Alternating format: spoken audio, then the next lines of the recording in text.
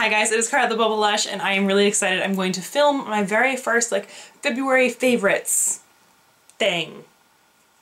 Yeah, nailed it. Okay, so I've gone through the house and I've gathered up all of mine and Hannah and William's favorite things this month. I put them on a tray and I have no idea kind of what order I'm going to do this or how I'm going to do this, and now that I'm sitting here I realize I didn't grab anything to represent Christopher.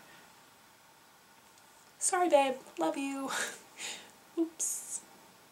So maybe I'll start with the biggest, bulkiest thing on my tray that's taking up the most room, and it's one of Hannah's favorites.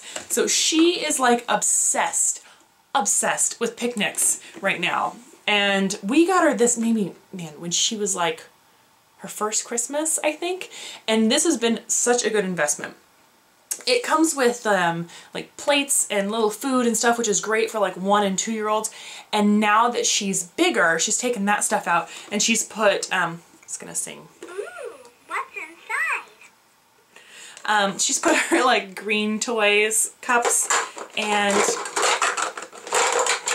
plates in here. And she'll make cookies out of Play-Doh, which is also on here. Where'd you go? Do you see a food that's a triangle?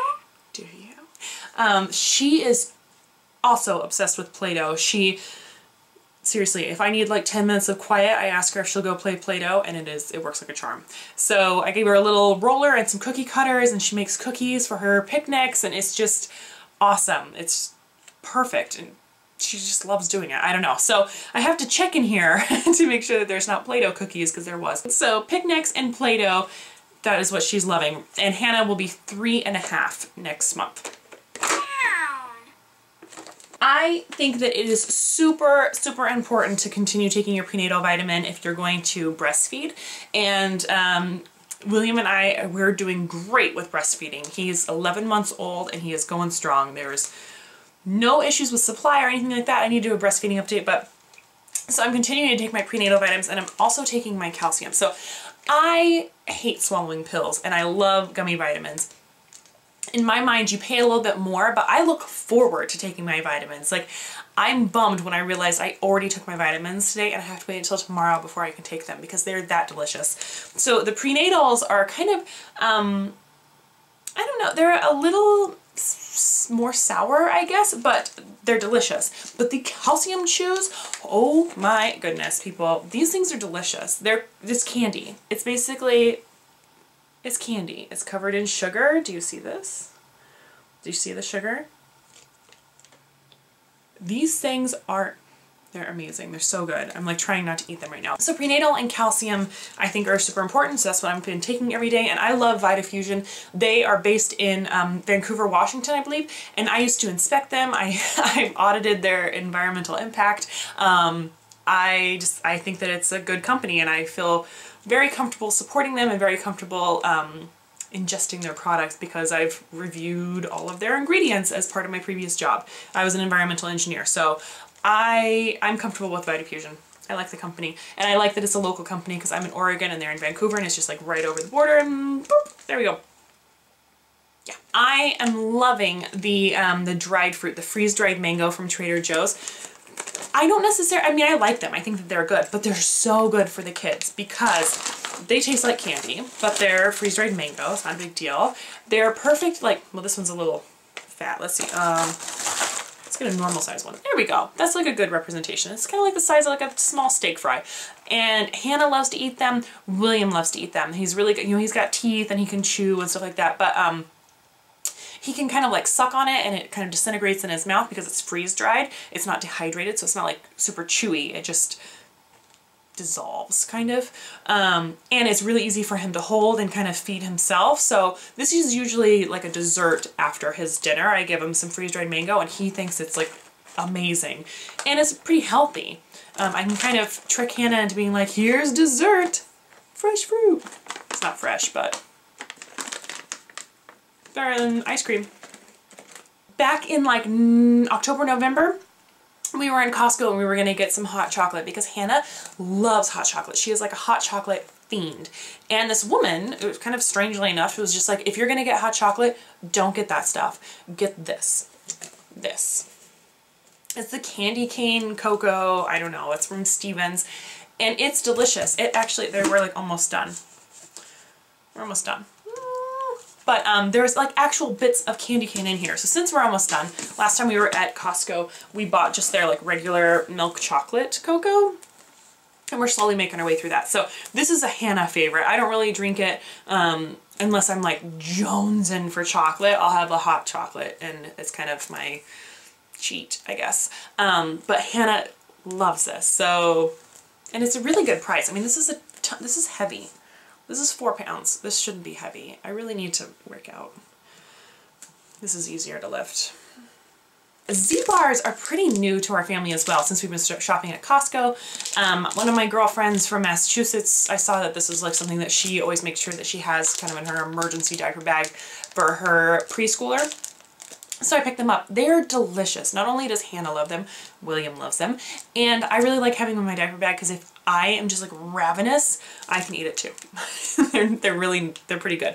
I am fond of the iced oatmeal cookie one, but there's also a chocolate brownie that is sinfully delicious. Sinfully delicious. But I think that they're really good to like have in your diaper bag for like a shelf stable, on the go. It can get lost in the bottom of your bag and it's not gonna go bad type of snack. So Z-bars. And the last food kind of item is the Yummy pouch. Oh my goodness, I love these. William is kind of, he's very much a mama's boy, but he kind of has a little independent streak like Hannah does, and he likes to feed himself. I'm a big fan of these Yummy pouches because if I make like a vegetable side dish or something for dinner, if they're steamed, I can like grind them up and make a quick baby food like right there, and he can kind of eat what we're eating in the pouch, and I just grind it up and put it in the pouch. See, it's got like a Ziploc seal, zip it, and then he holds it like this, and he's it. And it's got like a kind of an expandable gusset here. And so it's not, I don't know, it's just the way that the kids suck it, it just empties out really well. And it's pretty easy to clean. And I like that it's reusable, refillable, and okay, here's my thing. So I can either buy jarred baby food or I can buy baby food that's already in the pouch, but I'm paying more per ounce for the pre-pouched food. So if I buy the jarred food and I put them in a reusable pouch, then I'm kind of saving money in a way. I don't know, but I like these. I like the flexibility that they give me. I like that I don't have to fill them through the spout like the other brands are, that I can open them this way and fill them this way and then seal them up and the kids like, anyways, long story short, these are great. I love these. And I like the bigger size because with the bigger size, you put like a, you know, a small normal portion in there. You don't fill the whole thing up, but that way it's not like tight. It's not totally full. So when the kid like squeezes it, he's not geysering the food out. There's a little give. So I like the bigger size rather than the smaller size. Okay, does that make sense? Great. Oh, I lied. There's one more food item. William, he's kind of started with a sippy cup, and I really, really like this one. It's the Munchkin. I just bought this at Target, but I like the little mouthpiece. I like that he has to like compress it and suck it, so it's, I don't know, it makes sense for him being a breastfed baby. And he really, really likes it, and he has no problem tilting his head back, and it's really easy to hold, and it's very easy to clean, because when you open it, there's like nothing. You know, there's like no gaskets or anything like that. Just super easy to clean. And I like when you push it in, when it clicks like that, you know that it is completely closed and it's not going to leak. Awesome. So this gets 2 thumbs up, and I think it's very affordable, and it comes in some cute colors, and I'm a big fan. Okay, a couple more toys. We have had these for a long time. I got this for Hannah for Easter last year, but lately there has been a resurgence, and this has been a huge hit in our house. This is the Green Toys Build-A-Bouquet, I think it's called, and it's awesome. There's tons of flowers, different sizes, different petal designs, and all these different little stems, and then there's some base plates, and you can like build your own bouquets. These are great. They're great. Plus, I like that, can you see through them? See my face through the hole? So like stuff doesn't get stuck in there. They're really easy to clean, and they're made in the USA from like recycled plastic. So even though it looks like it's a plastic toy, it's like a good plastic toy. It's a green toy. This is by Green Toys. William is 11 months old, and he lives to make noise right now. So we have a music box. This kind of represents our music box. This is from Melissa and Doug. Anything musical that makes a ton of noise is his favorite thing right now. So this, while mildly annoying, is one of his favorite things in February. That's me dancing.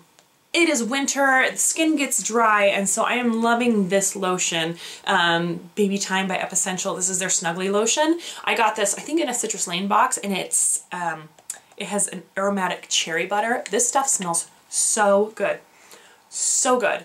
And William loves it. He has fairly sensitive skin and he never has like any reaction to it. Hannah has very sensitive skin. She never has an issue with it. And so I love it. I love it. It's called Snuggly lotion and it really does. It just smells snuggly, and I think it's because the cherry butter smells so delicious. It makes them smell like kissably edible. And then we've had some issues with diaper rash. He's trying so many solid foods now that he's had like some kind of tummy troubles. And so since we cloth diaper, we have to use a cloth diaper safe butt cream. So I've always liked Grandma L's, but we've used it a lot this month. And it says it's a cloth diaper safe. You always want to be kind of cautious just because there can be some buildup if you use a lot, if you kind of see it. If I'm going to put a diaper rash cream on him, I make sure I'm using a pre-fold. That way, if there is any issues with buildup, I can just boil the pre-folds. Whereas if I'm using him with like a PUL diaper, like an all-in-one or something like that, I can't boil that because the PUL will delaminate. So if I'm going to use a diaper rash cream, I always use it with a pre-fold just in case. Even if it's completely cloth diaper safe, just it's not worth it to mess up your diapers, right? So, but this is my go-to diaper rash cream. For Christmas, Hannah got her beginner Bible. This is kind of, I think this is the same one that I had growing up.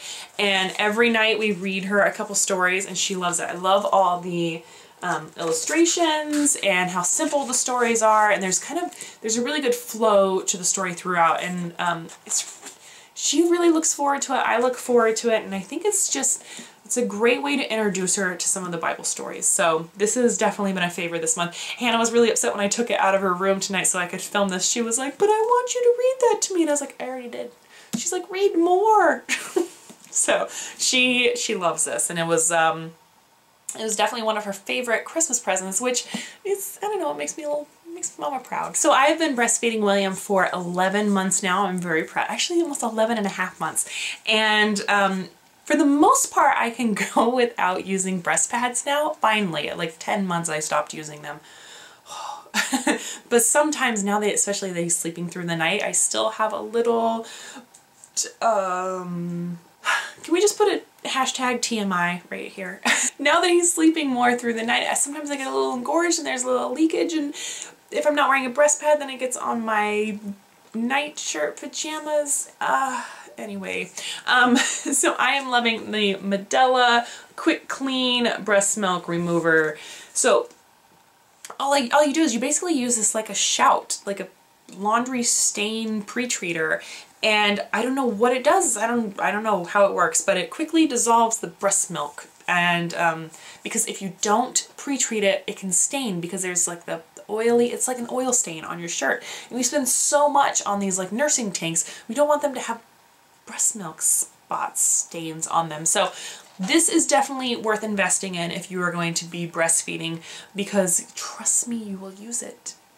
You will use it. And if you don't use it on your clothes, you can use it on your pump, on your bottles, anywhere the breast milk gets. So this is, I'm a huge fan. I've been looking for a really good face cleaner. It's so hard in the winter because I feel like my skin is really dry, but yet at the same time I'm kind of hormonal because I'm postpartum and I'm breastfeeding and so I'm loving the Liz Earle Cleanse and Polish Hot Cloth Cleanser. This is what it looks like. It's just got this really great pump. It comes with this, it's like a muslin washcloth. It's big though. And I don't know what it is about this, but my skin just feels so good and it's so clean and I haven't had any issues with blemishes or anything. It's amazing. It's amazing. I'm loving this. The natural active ingredients are rosemary, chamomile, cocoa butter, and eucalyptus essential oil. It says it cleanses and gently exfoliates for smoother, clearer skin, and I believe it because I think my skin is looking great lately. Now, in a Birchbox video recently, I bashed Juicy Couture's perfume, and so I just want to state that I don't hate all of their perfumes. This Viva La Juicy is so good. I love it. It was my Christmas gift from Santa. This giant, this is huge bottle was on Overstock, and I think it was like maybe 50 bucks. It was cheaper than I could find it anywhere else. So if $50 sounds high, then I paid less for it. I don't know. But, oh, it smells so good. I love Viva La Juicy. It's like my go-to perfume right now. It like kind of smells a little sexy, but it's not trampy. I don't know. It walks that fine line and it just smells fabulous. Okay, 3 items left, guys. Like I was saying, since it's winter, I want my skin to be soft and supple. And so I'm really loving the Meaningful Beauty by Cindy Crawford. It's this creme de serum. I don't even know.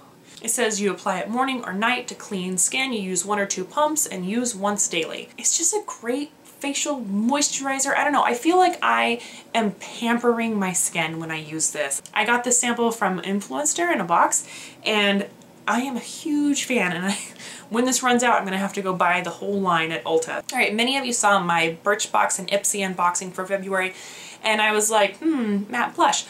This is the first matte blush I've ever used. All my blushes for my entire life have been the like sparkly iridescent blushes, and I was never a huge blush fan. This is the first matte blush I have ever tried. Yes, that's pathetic, I know. But it's the first one I've ever used, and I love it.